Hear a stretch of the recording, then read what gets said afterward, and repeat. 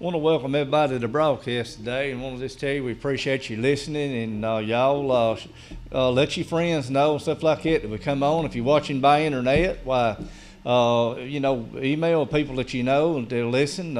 We just come to obey the Lord and to tell people about Jesus, and if they lost, encourage them that they need to get saved, and encouraging people to hold on, and we just ask you to pray for us, and my wife's going to sing a song here, and when she gets done with this song, well, I'll be back in just a minute with a message.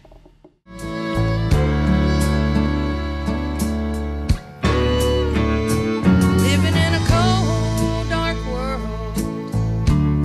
where evolution's taught by man. They took prayer out of schools and violence filled our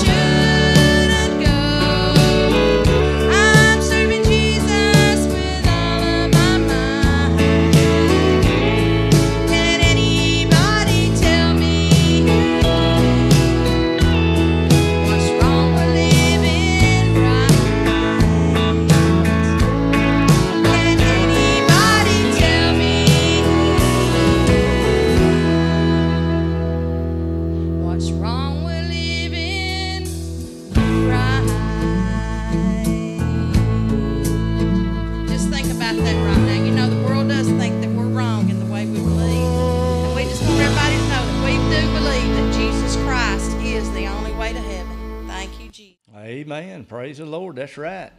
That's what John 14:6 says. Jesus said, I am the way, the truth, and the life, and no man can come to the Father but by me. You know, and the Spirit of the Lord has been dealing with your heart, and you've been hearing the Word of God being preached, and the Lord been dealing with your heart. He'll draw you. And He'll draw you. And listen, when He starts drawing you, and you feel that drawing spirit drawing you like that, that's the Holy Ghost convicting your heart. If you'll heed to that and ask Jesus to come into your life, He'll save you. And then when you get saved, you ever ask Jesus to save you? I've heard people say, man, I tried to hold that in, and I was about to blow up. I couldn't hold it in. I had to go tell somebody. You won't be able to hold it in if you get saved, I can assure you. I didn't when I got saved. I told everybody. Some people said, man, I'm glad to hear it, and some people didn't want to hear it. But John 12:32, Jesus said, and if I be lifted up from the earth, I will draw all men unto me. You know what? He was lifted up on that cross over 2,000 years ago. He gave his life at Calvary that I could be saved. I was sitting at church this morning at a place, and I was sitting there, and people are saying, I'd like to see something that would show me that God is real. Show me he is real. Well, if you're sitting at home watching today, and you're saying, I'd like for you to show me something that would let me see that the Lord is real. Well, let me say it like this right here. I can show you his mercy and his grace. And you say, how can you do that? Well, death came my way one time, but it didn't happen. It should have had.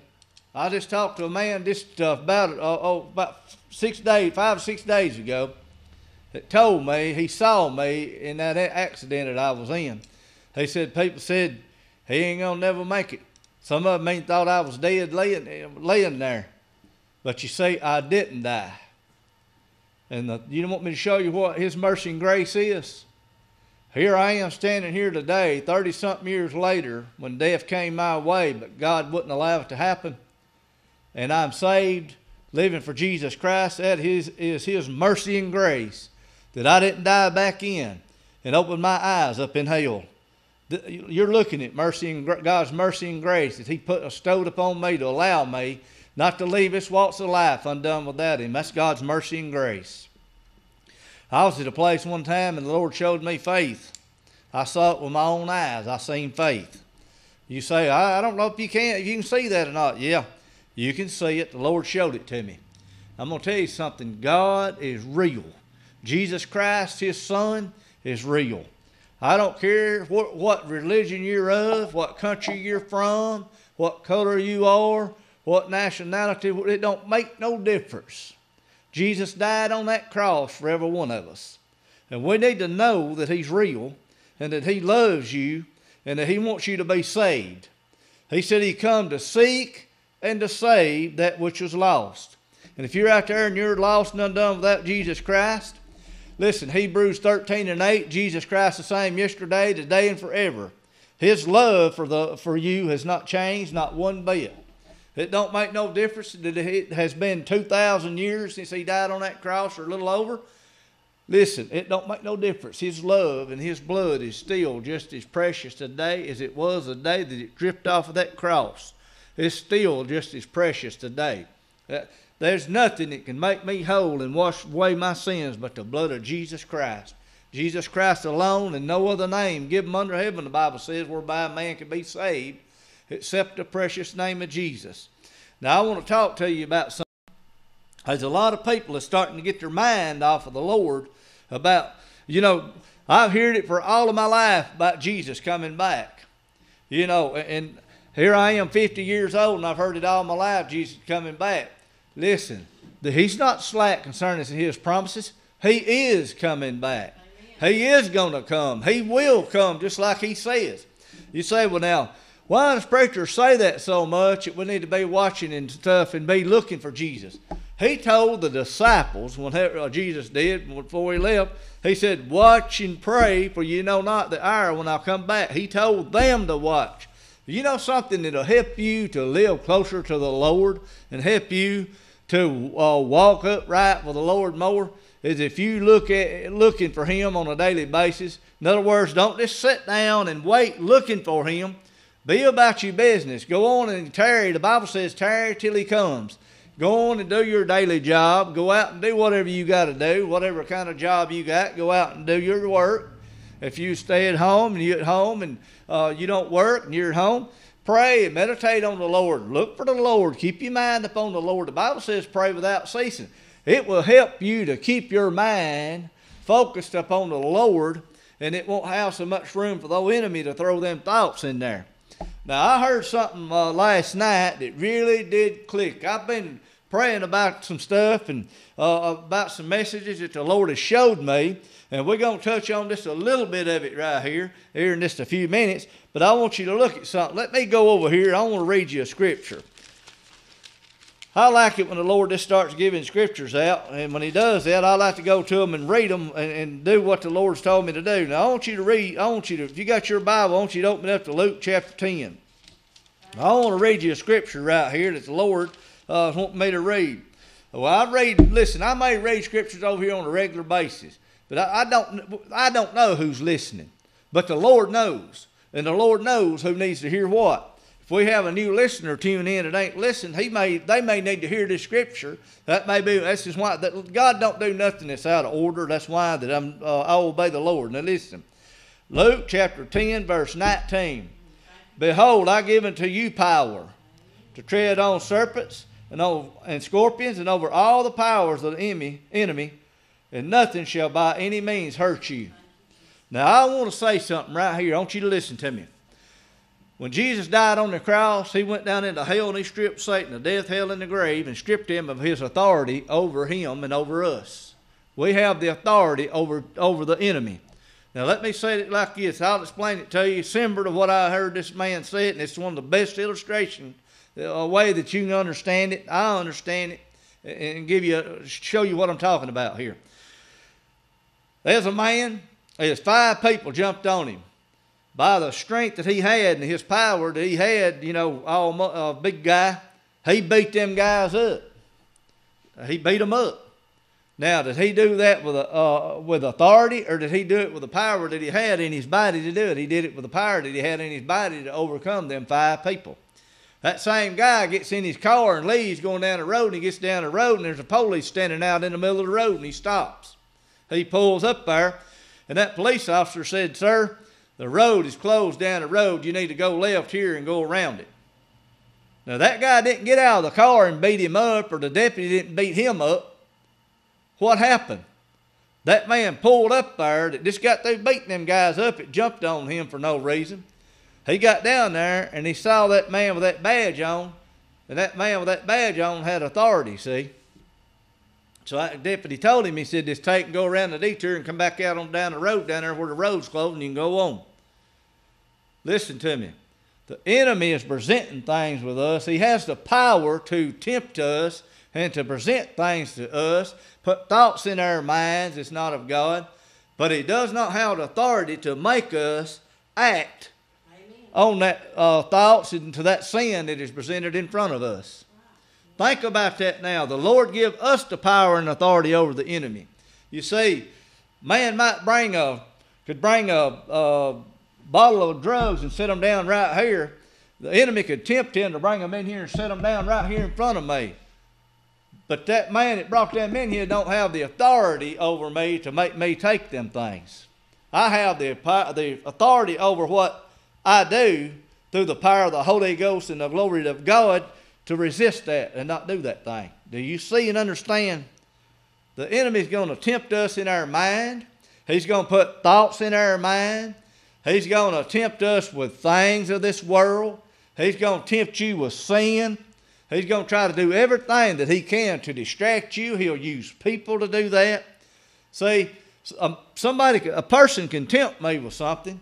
They don't have the authority to make me react to that. Get hold of that. Get hold of that. It'll help you. See, the enemy has the power to tempt us, but he does not have the authority to make us do that. Jesus gave us the authority over that, over the thoughts of our mind, and not to do those things. We need to get that down in our spirit. We need to read the Word of God and get a hold of what the Word of God says. The Lord is trying to help us, to show us and to guide us in the spirit of truth that we'll know what's right and what's wrong. He loves you out there today, the Lord does. It's not his will, the Bible says, that any should perish, but that all come to repentance. Jesus loves you. He gave his life at Calvary for you. Listen, it's not his will that you perish. And I say this a lot, and I'm going to say it again. There's nowhere in this Bible right here where it's scriptural that the enemy can overcome you if you're saved. He does not have the authority to do it. He can't. He can tempt you. He can do all kinds of things and do it, but he cannot. It's not scriptural for you to be overcome by sin or by anything of this world. God made a way that we could escape those things. Now, I want to read you a scripture right here. The Lord's leading me over here, and I'm going to read this right here. I got some scriptures wrote down here. If the Lord allows, we'll get to them right here on this paper that I got wrote down. But if not, I want to obey the Lord. The Bible says that obedience is better than sacrifice. I want to leave here this evening. When I leave here, I want the Lord to be pleased at how everything went. My concern and my heart's desire is, if people is listening, that you can learn something. If you're out there and you're lost and undone without Jesus Christ, that you'll come to accept the Lord as your Savior. If you're out there and you backed up on the Lord and you went back off out dibble-dabbling in sin, we can say something to you to let you see that you need Jesus in your life more than you need anything in this world in your life. You say, I need Jesus. I've got to have Him in my life. I've got to have my Lord and Savior Jesus Christ in my life. I know where Jesus is. He's sitting on the right hand of the Heavenly Father making intercession for you and I. He sent the Comforter, which is the Holy Ghost, dwells within me. It leads, guides, and directs me in spirit and in truth. He is real. And He wants to show you how real He is. The only way that you're really going to fully know is that if you accept Jesus Christ as your Lord and Savior. Listen right here what Romans 12:1 and 2 says. I beseech you, therefore, brethren, by the mercies of God, that you present your bodies a living sacrifice, holy, acceptable unto God, which is your reasonable service. Now listen to this next scripture. And be not conformed to this world, but be ye transformed by the renewing of your mind, that you may prove what is that good and acceptable, perfect will of God. See, the enemy's going to mess with you in your mind. That's where the playground's at. That's why the Bible talks about praying without ceasing, keeping your mind upon the Lord. The Bible says them that keep their mind upon the Lord, will He keep them in perfect peace. Because when you got your mind upon the Lord, see, just like my wife sung that song right there, what's wrong with living right? See, you take prayer out and God out of everything, what do you think is going to fill that void? The enemy is going to move into them positions and places, in the schools, and then violence is going to come in. You look at what's going on, turn your TV on and watch and see what's going on. Now, I'm not going to call the channels on the main news, big media that you can turn it on. And if you'll turn it on the right one, you'll see, but you still ain't going to see it all on there like what you'll see if you'll get on the internet and punch up in there and look at what's going on in the world. There's things going on all over this world. And here in America, the more that people wants to push God out of everything, the more His hand's being lifted up off of it. But you know what? He's not lifting His hand up off of His people. He's right here with us. He's with me. I know He is. He's with you if you're saved out there. And don't be so frightened about what you see going on all over the world. Just trust the Lord and know that He's with us and He's going to be with us. And the Bible says not to think it's strange when you see the enemy falling down around you. When you see things going on all over the world, just trust the Lord. That's why we need to get in the Word and read the Word of God. I can read this Word right here and turn the TV on, and I can see this Word actually being played out before my very eyes. It's happening. It's not coming down the road, these things that the Bible talks about. They're already here. I don't know if y'all noticed it or not, what's going on over in these other countries where they're killing people and beheading them. The Bible says they'll kill you thinking they're doing God a service. You see, their God and my God are not the same. Their Jesus and my Jesus is not the same. My Jesus, praise God, is real. He is not converted over to any other religion. He is Jesus Christ, the Son of God. He is the Son of the living God. He's real. Listen, He's changing people's minds that have been in other religions and different religions for years and years. They're starting to come around and see the truth, and the truth is in Jesus Christ and Jesus Christ alone. Now, He loves you out there. I want to read you another scripture. It's in Luke chapter 21, verse 36. Listen right here what Jesus said. Watch ye therefore and pray always, that ye may be accounted worthy to escape all these things that shall come to pass, and stand before the Son of Man. We need to pray always that we be found worthy to stand before the Son of Man. These things are going to come. Listen, I've heard people say, boy, it's going to be something else to be here during the tribulation. Listen, you don't have a clue. You need to read the Word and see what it says about the tribulation. It's not going to be what you think it is. Right now, salvation is free. It's been paid for. During tribulation, it's going to cost you your life. I've been around in the Holy Ghost to speak and let people know, don't take a mark if you get left behind. Because these people, they don't want to believe it, but when the church is took out of here, and I listen, I'm not one that's going to predict that he's coming next week at 2 o'clock, because that'd be a lie, because I don't know. The Bible says that nobody knows, see, when he's going to come back. But there's going to come a time that the Father's going to say, Jesus, go get my children. This thing is settled up and it's done. But you know what concerns me so much that people are not looking at is what if you leave here tonight before the sun comes up in the morning? See, my mom and dad's done gone on to be with the Lord. When Jesus comes back, it's not going to make them one bit of difference, because why? They're already there. But you see, I ain't made it there yet, so therefore I'm like old Paul. I got to keep fighting the good fight of faith. I got to hold on. I got to endure. I got to run the race and keep the faith. You see, we're going to have to hold on and keep trusting the Lord and going on. Because the Bible says, them that endure to the end, the same shall be saved. There's going to be some endurance we're going to have to do.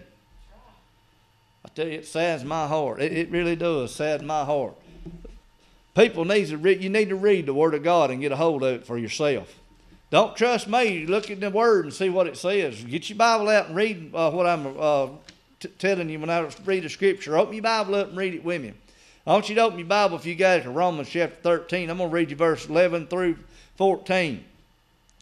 And that knowing the time, that now it is high time to awake out of a sleep. For now is our salvation nearer than when we believed. The night is far spent, the day is at hand. Let us therefore cast off the works of darkness, and let us put on the armor of light. Let us walk honestly as in the day, not in rioting and in drunkenness, not in chambering and wantonness, not in strife and envy, but put you on the Lord Jesus Christ, and make not provision for the flesh to fulfill the lust thereof. You know, I've never seen such much temptation as there is in the world today. The young kids and stuff like that, there's just so much stuff out there. It's out there to tempt them. And things going on and people presenting stuff to them. Listen, we need to pray for our young folks. We need to pray for our teenagers. There's so much stress on them. So much stress on them. We need to pray for our youth. We need to pray for our soldiers. We need to pray for Israel. The Bible says he had blessed them that blessed Israel, and he'd cursed them that cursed them. We need to pray for Israel. This nation right here, it's going in the wrong direction. And listen, we need God in our lives. We're going to have the Lord in our life. Listen, if you don't have... We need to get a hold of the Lord. We need to be like that tree planted by the water that can't be moved. Because I'm going to tell you something. There's coming times in this country right here that you don't know what you may face. And you're going to need Jesus Christ in your life in order to be able to stand. Listen right here. I want to read you something else. In 1 Thessalonians chapter 5, I'm going to read 1 through 11. But of the times and the seasons, brethren, you have no need that I write unto you. For yourselves know perfectly that the day of the Lord so cometh as a thief in the night. For when they shall say peace and safety, then sudden destruction come upon them as travail upon a woman, and with child, and they shall not escape. But ye, brethren, are not in darkness, that day should overtake you as a thief. Let me stop right there. I don't know the day or the hour when Jesus is coming, but I know what the Word of God says for us to look for, and we're seeing those things. He said, when you see the Israel encamped about by their enemies, know that day draweth nigh. They're right now over there encamped about them. And as this going on right now, there's things going on behind the scenes. You'll never see it on TV. They're over there right now trying to push Israel and really wanting them to go back to the 1967 borders, the way they was before then. But I'm going to tell you something. They can do what they want to over there. They going to come again, Israel. It's scriptural that they're going to come again, Israel. But I got news for them. They're not going to win. The Bible says that they won't, they will not. And you know something? Israel knows the Old Testament. They've read it and they know what it says. Now listen right here. Ye are the children of light and the children of the day. We are not of the night nor of darkness. Therefore let us not sleep as do others, and let us watch and be sober. For they that sleep, sleep in the night, and they that be drunken are drunken in the night. But let us who are of the day be sober, putting on the breastplate of faith and love, and the helmet of hope of salvation. For God had not appointed us to wrath, but to obtain salvation by our Lord Jesus Christ, who died for us, that whether we wake or sleep, we should live together with him. Wherefore comfort yourselves together and edify one another, even as you do. Listen, Jesus Christ has told us and showed us in his word what to look for. And these things are happening. And the thing about it is, something that's really concerning me, and I hate to say this, but it's truth. I want you to listen to me and start paying a little bit of attention about what's going on. All you see now they're really pushing is technology. Everything you see is about technology. They got it out where you can watch TV at home. You can watch it on your cell phone. You can watch it wherever. You can just carry it with you wherever you go. All this stuff's going on. And I don't know if you've noticed or not, but it's a distraction to a lot of people. It's a distraction. And you know what it is? The enemy's distracting people by those things, see? That's why we need to keep our mind upon the Lord and not allow these things to come upon us like that and overtake us. I think technology is good if it's used in the right way, but you see it's got to be used in the right way. Listen right here what 1 Peter 4:7 says. But the end of all things is at hand. Be therefore sober and watching unto prayer. We need to know where we stand with the Lord. I want to read you something else right here that the Lord showed me. I want to read it to you. Listen to what it says right here. Let me find it here a minute. All right, let's see. It's 2 Peter chapter 3, 9 through 14. The Lord is not slack concerning his promises, that some count slackness, but is long-suffering to usward, not willing that any should perish, but that all come to repentance. You see, in order to be saved, you got to be born again. You got to ask Jesus to save you. Some people, they just think, well, I believe and I'm all right. You got to go back to John 3:3. He told Nicodemus, he said, except a man be born again, he can no wise enter into the kingdom of God, into the kingdom of heaven. He said, you got to first believe that Jesus is the Son of God. Believe he died on the cross and rose on the third day. See, and then once that you go to being drawn by the Spirit, you got to ask Jesus to save you.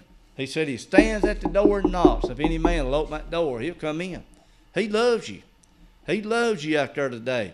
If you listen to me and you say, well, I just don't know about all that, trust me, Jesus loves you and he's real. He wants you to know that he's real and he loves you out there.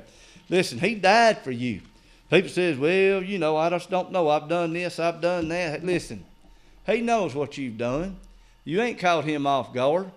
Listen, there's somebody here a while back made the statement, the church probably going to fall in because I came in. You know what? They sit there through the whole service and guess what? Ceiling didn't fall in. See? Why? Because Jesus loves them. And this is his heart's desire that they'll turn to him. See, it don't make no difference what you've done. I've talked to people, I've witnessed to people that's been on drugs for years and years. And they've been through all kinds of stuff, going to all kinds of stuff, try to get off of it. You know what really got them off of it? What got them off of it is when they turned their life over to Jesus Christ. There's people sitting on death row right now in prison. I've heard them interview them on TV. It's a rare thing you'll ever see it. They've interviewed them, and you know what them people done? They asked the Lord to forgive them and save their soul. And you know what? They're sitting there and they said, you know what? What I did was wrong, and I feel so bad about what I done. But Jesus forgave me. And they said, look, I may go by however they do it, lethal injection, however they do it. But they said, I love my Jesus. And I've made things right with him. And you know what? They'll go to heaven. You say, well, I don't know about that, about them killing people, doing this and doing that. Paul, look what Paul done. He was standing there with them holding the jacket of Stephen when they killed him, stoned him to death. Look what Paul done, wrote 13 books of the Bible. Next week, God bless you. We love every one of you.